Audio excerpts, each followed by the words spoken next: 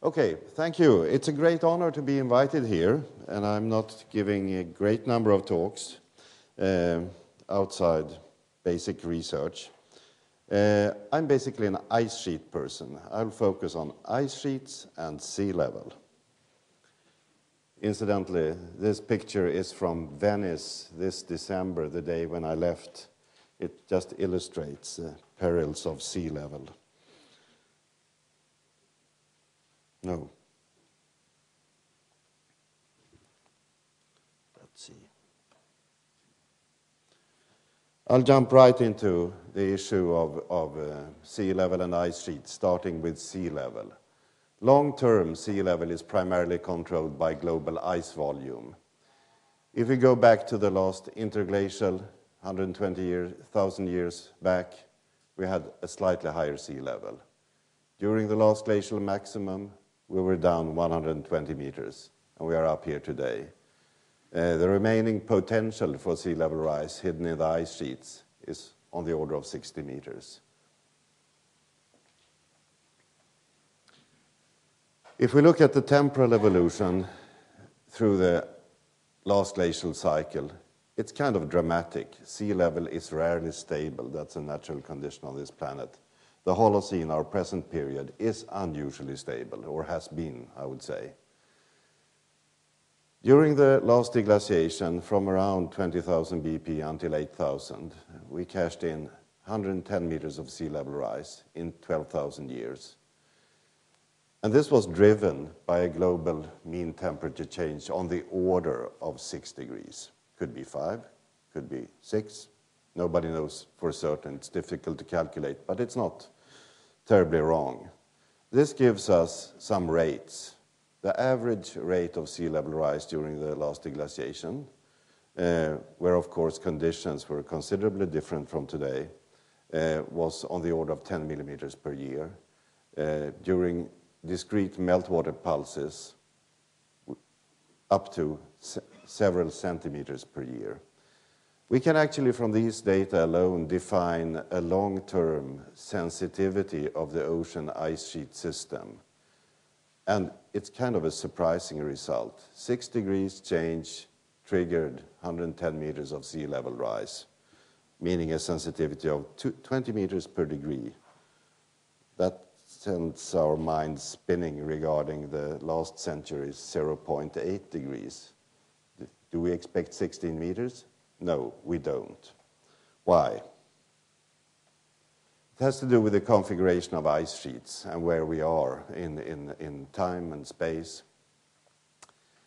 The planet has 4 ice sheets. 2 of them are ephemeral, the Laurentide and the Cordilleran ice sheet, the North American ice sheet complex, and the Eurasian ice sheet complex. They come and go with every glacial, interglacial cycle. And we have 2 ice sheets that can be regarded as stable. Even Greenland, in one shape or another, seems to survive interglacials, mostly intact. And we have presently lost the 2 most sensitive ones. And we did that during a period when insolation was high. They had the southern margins, especially in the case of North America, more than halfway to the equator. So they were an easy prey for warming. We had other factors that ensured their demise, such as deeply depressed, isostatically depressed beds, incursion by the sea into interior embayments, and so on. So our system today is not nearly as sensitive as it was. So we don't expect those rates of sea level rise or that net effect for reasonable amounts of global warming. This is a curve in the latest IPCC report. That's what we are experiencing today. Present rate of sea level is on the order of 3 millimeters per year. It's accelerating. It's very illuminating to simply compare this curve to the temperature curve. They're actually, superficially, they look similar, but they're actually kind of different. Because if you look at this 40-year plateau when world temperature didn't change appreciably, there is no such plateau in the sea level record. Why? Of course, because this step change, the world was warmer here than here, affected glaciers. They continue to shrink. They are sluggish systems. So there is no reason whatsoever to believe that even if we could somehow halt temperature increase, sea level will continue to rise. There is absolutely no escape from that. It's a question of the rate and the additional risks that are present in the ice sheet system. These are from the latest IPCC report. I will not go deeply into that. I just checked some recent publications to see if there was any drama. Not really regarding the present rates, but there are many articles in the last few years that point to risks of high rates of sea level rise associated to internal dynamics in ice sheets, faster flow of outlet glaciers, partial collapses, etc. I'll come back to that. So the current ruling prognosis is this, 3-4 decimeters until 2100, and a slightly larger uncertainty. There are many scientists who now think that this is a little on the low side. I'll not go deeply into the impacts, because I'm not into impacts or the human dimension of this problem, but still just briefly outline and subdivide it into, call it 3 effects or relationships or possible impacts. Most of the world's coastline is unpopulated or sparsely populated with a dispersed kind of settlement, illustrated by this photo from an Inuit settlement on Victoria Island. 1 meter of sea level rise will place the new shoreline under his upturned boat here. And I think that the response to sea level rise in a place like this will simply be that the next cabin is located 10 meter upslope. So there is no drama for much of the world's shorelines. But of course, in green, we have regions, and there may be more such regions. This was quick and dirty work. Where in economically developed countries, we have built phenomenally expensive infrastructure close to sea level, and mega cities like New York rising right out of the sea. Here, the problem can be spelled cost. It will be incredibly costly to deal with rising sea level. Nobody is likely to die, but it's a year with economic depression and swine flu. I don't think that society looks forward to great costs for adaptation. The focal points are simply the river deltas, the densely populated river deltas around the planet, because rising sea level simply aggravates an already existing problem. Deltas are dynamic features. Sediment is supplied, it's dumped on the sea floor, they build right up to sea level. They are dynamic in that sense. Delta regions sink because of the weight on the crust of the earth, and only sedimentation make them keep pace with that sinking so that they again are built up to sea level. In many of the large river systems, we build dams upstreams, which reduce the sediment supply, and the Nile Delta is already feeling that. In addition, diversion of water for irrigation purposes, like this completely artificial oasis in Egypt, means that you can have even less erosion in the stream channel and supply of sediments. So they will go down, these deltas, and that will hurt living conditions for people there. And areas involved are massive. There is no way to artificially hinder the incursion of the sea. So the deltas will be the focal points. Turning to ice sheets, quickly. It's very difficult to convey what an ice sheet really is. This is my best shot at it. It's a picture from the helicopter above Allen Hills in Antarctica. What you see are the 2 most inward located nunataks. It's an ocean of ice, 2-3 kilometers thick, occasionally 4. it's 3,000 kilometers to the next coastline, the width of the United States. Immense volumes. Summer temperatures minus 25. It's not easy to melt this guy. Changes in ice sheet and glacier volume can be broadly categorized in two types: through melting, pretty well understood, to some extent predictable, well treated by IPCC, and secondary, through partial collapses of ice sheets. We know from the geological record that this has happened in the past frequently, but it has not been observed because of our short observation period.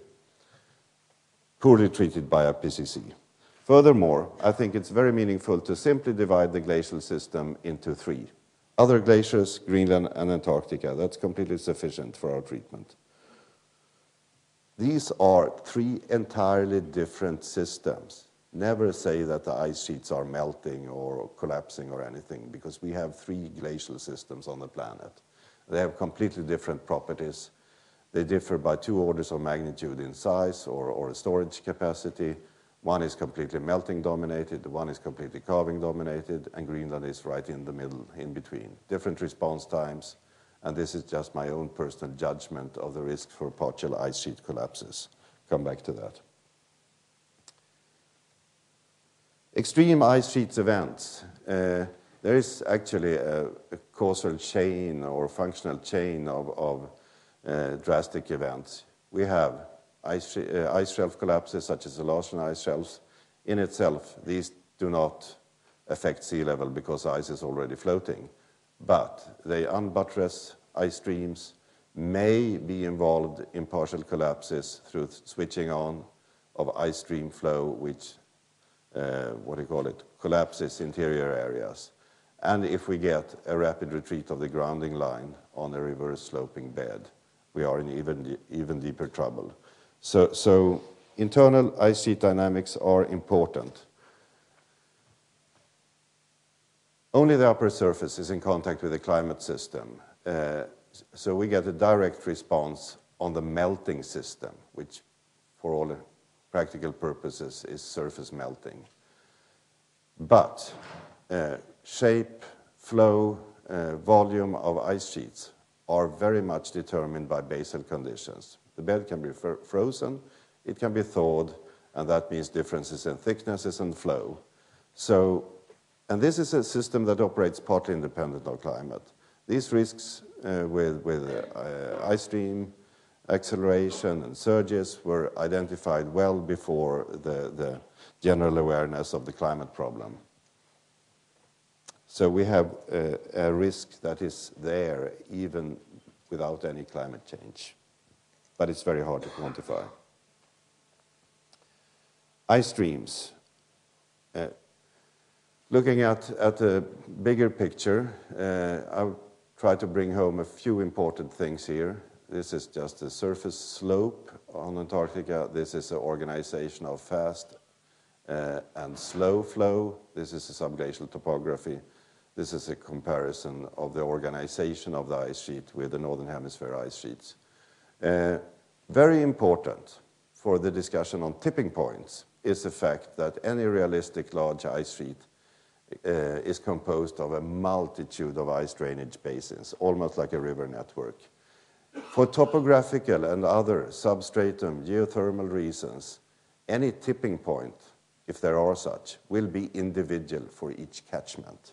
And a system with many tipping points at different levels will behave as a system without tipping points for practical purposes. So you can probably point to a vulnerable region such as this part of West Antarctica and say what thresholds should not be passed. But you can never find such a figure for the entire ice sheet because it's a dispersed system. And when we look, I have done this exercise for the Laurentide ice sheet. We could count roughly 20 major catchments. And what happens if you really get the ice going and spew it out in the ocean in one catchment is actually that you deplete the source areas for the adjacent catchment, so the net increase will not be that large. So there are both positive feedbacks, which are well known and well treated in recent literature, but there are also some negative feedbacks in the glacial system that puts a brake on these catastrophic collapses. Advection of cold ice to lower areas are important. When a surge or fast flow event is triggered, ice thins, cold ice is brought in closer contact with the bed, geothermal gradient steepens, more heat is conducted to the surface, and the bed refreezes and puts a brake on the flow. And there are a host of other negative feedbacks, not as much treated in the recent literature. So the risk for partial collapses is there, but they can be expected to be kind of slow motion collapses because there are breaks in the system. We know that they existed in paleo ice sheets. The basal thermal and the hydraulic control on them is terribly complex. They are not directly triggered by climate, but at least in places where you have a lot of marginal surface melting, like Greenland, you can get bed lubrication through superficial meltwater, and this may increase the risk, or it's very likely that it increases the risk. Hard to put numbers on. And in general, we cannot strictly calculate the risk of magnitude of such events. A year or two ago, I simply made a back-of-the-envelope calculation. I took, let's see if I, yes, my favorite candidate for a risk area, which is Wilkes Basin, and did the numbers. It's large, the size is roughly Sweden. You can make some assumptions regarding pre and post collapse ice profiles. I estimated the duration of 500 years, partly from inferences from the geological record, that's a likely time frame, and came up with 0.5 meter of sea level in 500 years, meaning an additional 1 decimeter per century per event. That's back of the envelope. It can be wrong, but it's getting there somehow. Greenland is a rather stable ice sheet for simple topographical reasons, because the sea has very limited access to the interior, and if it thins and shrinks, the bed will rise out of the sea more or less. But it's vulnerable to melting, which is exactly what goes on right now. In a warmer world, it will slowly melt away, but likely without massive drama. I regard the risk of partial collapses as low. Antarctica is a different beast. It must be subdivided in East Antarctica, which is almost immune to realistic amounts of warming, but we still have the dynamic risks in places such as Wilkes Basin. West Antarctica takes quite a lot of warming to actually achieve any melting here. Here you can get melting. But bed topography is favorable for partial collapse events, which has been known for a very long time. May result in significant mass loss on the time scale of several centuries. So where are we heading? I didn't dare make a graph, but I'll try to speculate based on my general knowledge, and I regard it as very unlikely that sea level rise will be in the low end of the IPCC estimates. We have a current rate that is, and it's very likely to be at that rate or higher. The question is just how much higher.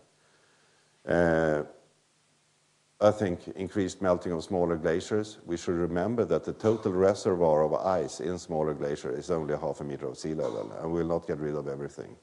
Mountain ranges are high occasionally. We may double this value, give us 6 millimeters. I think it can be defended at the end of the period. I have allowed, actually, instead of just saying that these collapses are not terribly likely, I simply said that 2 slow motion collapses start tomorrow, and did the numbers for that, because then we have somehow accounted for this risk. And time averaged this plus these 2 collapses at higher values. In 100 years, 85 centimeters. I wouldn't go much higher than that. That requires such a catastrophic temperature increase that sea level may be the smallest of our problems. Finally, or almost finally, this is an old graph. I did it 2 years ago because I think it's meaningful to compare these risks. They are essentially geohazards. With other geohazards of more known character, you can choose many things to have on the axis, but I think for humans, predictability is terribly important. And somehow the time dimension must be addressed. The color scheme is such that here is basically business as usual, may require some planning. Nothing drastic happens, it's not terribly costly. Red, that's where people die. Somewhere here, you can save people but not infrastructure. This is high cost, something like that. It's not heavily formalized, but earthquakes and tsunamis have a very low predictability. We may say where, but never when. Volcanic eruptions, especially the globally affecting, there may be some predictability. Severe storms, we get a few days of warning, whether it's a tropical storm or a mid-latitude storm. We can save people, but we cannot save the forest, for example, or infrastructure. Sea level rise caused by melting is highly predictable, very, very predictable. It's fairly slow. It will not cause great harm. It will be in terms of money. Sea level rise caused by collapse events is more of a problem because of the very low predictability. But we can at least get further with what those events would be like if they are triggered or if they start. Finally, just to remind that partial ice sheet collapses has happened. This is a bed in a place called Dubont area in Western Canada. This is a fast flow thing, a partial collapse of an ice sheet created this 8,000 years ago. It affected an area the size of Sweden south of Stockholm. Thank you.